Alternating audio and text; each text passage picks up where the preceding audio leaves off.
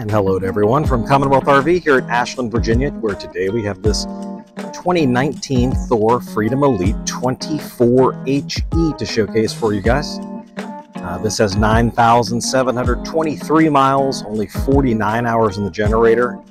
Super cool floor plan, 24-footer, but a huge slide, lots of storage, big space, lots to see here. Let's go take a look. The first thing we notice here is that gigantic slide out. I mean, it's basically a whole wall, with the exception of this cavernous storage compartment underneath it there. It would be the full wall. So, but once you get inside, you'll see we don't need it. It's a lot of space and it's still a compact and easy to use, operate, store, and maintain package, but lots of square footage when you get there. So really kind of a win on both fronts there. No sacrifices, right? And a quick look at this curbside. You'll see it's got a large awning with the LED power lights, the light strip that's in there. This side looks good. It is a 2019 Thor, 5 years old, so it does have a little bit of the customary fade that most folks have come to expect.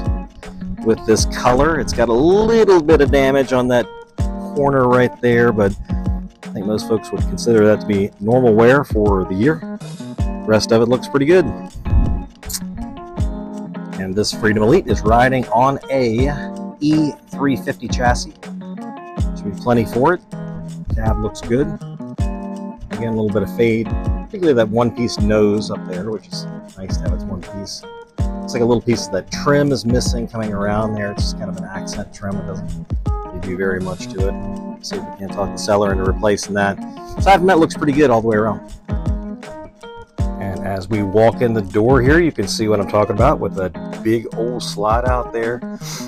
Really creates a lot of space there. So we have this nice booth-style dinette that easily converts down to some additional sleeping. Some overhead storage there, some nice tasteful window treatments with the shading package as well. Check out the depth of that storage closet right there. I mean, it's huge. Put lots of things in there, hanging stuff and oversized items, and plus you got the built-ins down here. We'll go back and take a little closer look at that bedroom, but you can see we got a nice east-west queen bed in the rear and lots of windows back there too. Got a pretty straightforward galley style kitchen here. We got a kind of an oversized stainless steel single basin sink. We have the 3-burner cooktop with the gas oven below and the conventional microwave above, and the multi-fuel RV refrigerator in here as well. Quick look back here in the back. I love that bay window on the rear, brings in lots of ambient light.